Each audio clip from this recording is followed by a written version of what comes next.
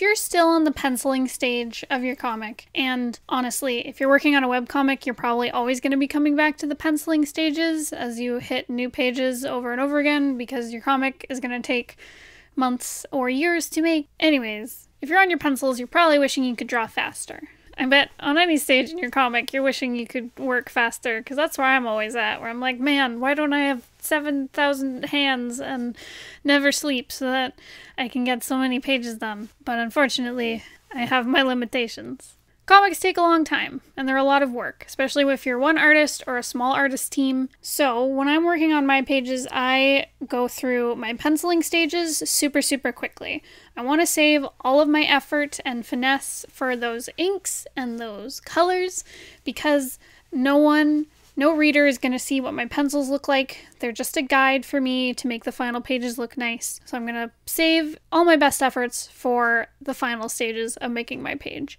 And therefore, just go through pencils as fast as I can. Now, I've been told that I'm a very fast artist. I can sketch things really quickly, I can draw things really quickly, and the only reason I'm able to do this is because when I was starting my first few webcomics, I really went ham on putting as many pages out as fast as I could, and I didn't care about the quality. I put out so many awful pages for my first few comics, and there was no quality assurance, no checking in, no editing.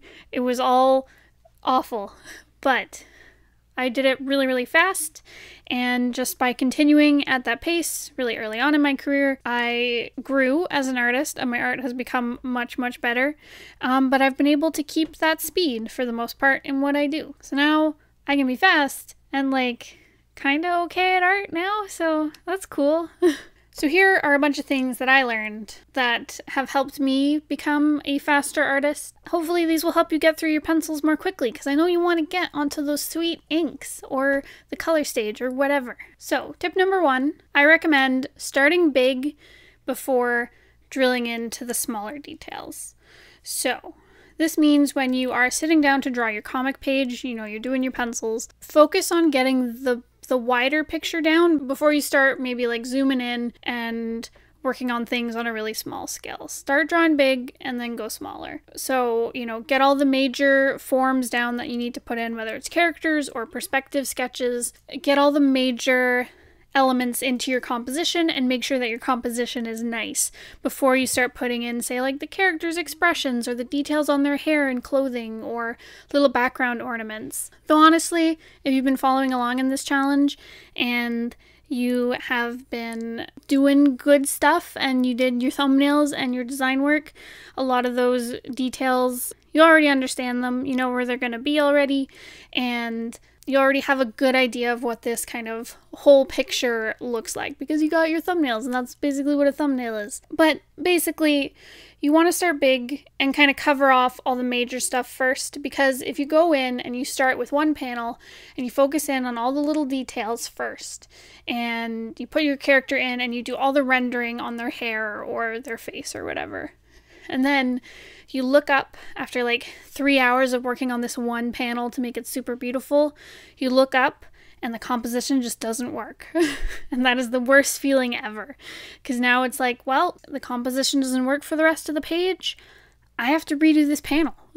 And now you gotta erase all those lovely details that you put in, that you spent 3 hours on, and you're back to square one, and it sucks. So make sure that you were, I guess gesturing in or filling in a really kind of vague way where everything is placed, all the major elements, what's going where, before you start drilling down and really putting detail into things. It'll make things go way faster, it'll stop you from backtracking, it's the best. Tip number 2, for your pencils and your lovely sketches and underdrawings, make sure that you are starting with gesture as well. So when you're putting down, say, your characters, focus on the motion, focus on the momentum. Working with gesture is also just a technique that I feel adds to working quickly. I mean, if you've ever gone to like a figure drawing class, you'll usually do sketches where you just focus on getting like the gesture and the action line down in like 1 minute or 2 minutes or 30 seconds. And as it gets faster, you kind of learn how to do it faster. So I'd recommend doing this kind of idea with your comic art. it'll be really awkward at first, but the more you practice just getting down your gesture and getting kind of the bones into everything, like the bones of your character and like the motion and stuff, you'll get faster at it and you'll get better at it, and you'll inject so much like movement and life into your characters this way, and you'll just get faster at it. And it'll probably stop you from drawing a character in a pose that is like super stiff. You don't like it the more you look at it, and then you have to redraw it and try to figure out how to make it less stiff. And again, you're just stopping yourself from having to redo things over and over again. And using gesture also will make your inks and colors or shapes or whatever you're using to finish off your page, it'll make it so much more full of life and loveliness. And again, don't worry about those details. Those will come later when you're doing the finishing touches on everything. Tip number 3. I think this one is one of the most important things that I learned. I think it's really important for like artists who are starting out. We actually talked about this on a recent critique that we had on Saturday. On the last of every month, we do a critique of like our Patreon supporters and their art. And I was talking about on this one critique, which is what made me think of this, is to, when you're drawing, say you're lining something or doing your pencils, make sure that if you're creating a line, you're not doing lots of tiny lines to create one line. So like I had a teacher who used to call this like chicken scratch, where it's like a bunch of little tiny lines, and that's how you like slowly create a line. And this is bad. Like the reason you shouldn't do it is because, one, it's really bad for your wrist. It usually means doing a lot of little tiny repetitive movements in your wrist, and that's going to cause lots of pain down the road. And it also makes your lines really stiff. It's giving like the reader lots of lines to kind of like pull their eye toward, and it just makes them read a line slower, and it kind of gives you less control of where you put the line as well, because you're so focused on all these little movements instead of like focusing on one big swoop of a line. So what you should do instead of having multiple tiny lines making up one, just use one line. And again, this is something that takes a lot of practice initially, and it'll probably feel awkward, and you'll have to do Control Z a whole bunch if you're doing digital art, or a lot of erasing if you're doing traditional stuff. But it's really important that you use your whole arm and you just do one single line instead of doing lots of little tiny ones.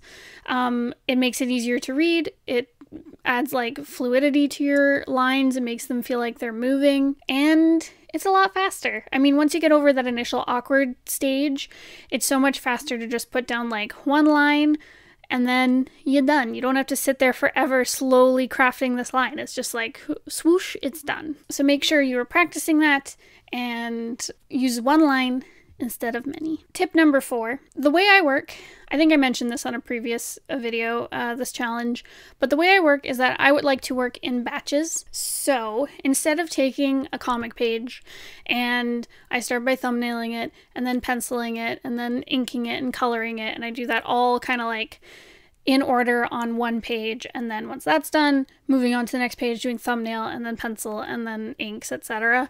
What I usually do is I'll grab like 5 pages and I'll do all the thumbnails for them. Then I'll do all the pencils, and then I'll do all the inks.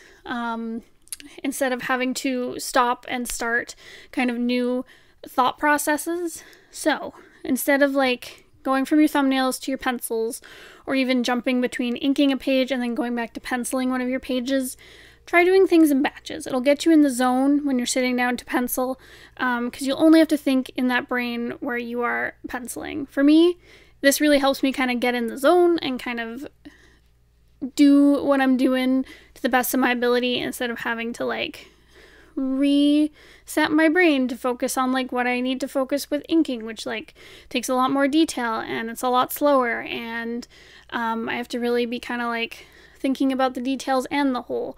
Whereas like when I'm penciling, it's very gestural and it's very quick and it's very loose and sketchy. So instead of wasting energy switching between tasks, I can just focus on one little patch at a time, and I find it goes way quicker because I don't have to reset myself at all. So yeah, working in batches is great. I highly recommend it. And tip number 5, this is another, I think, kind of weird thing that I do. Jump between panels when you get stuck. So if you are penciling a whole bunch of pages, you've got your batch, and you're drawing one panel and you're like, oh, nothing is working, what do I do? Jump to the next panel. Just leave this one half finished, move on to another one. Move on to a whole new page if you need to. You know, you've got your thumbnails, you kind of have an idea of how things are going to look, you can just jump around. It's fine. So I do this all the time, where I'll usually, when I sit down to draw, I'll kind of be like in the mood to draw a certain thing. So some days I'm like, I want to sit down and draw backgrounds, or I want to draw facial expressions. So I'll go through my batch of pages and I'll just focus on like jumping around, drawing someone's expression. I'll go to the next panel, draw their expression, etc.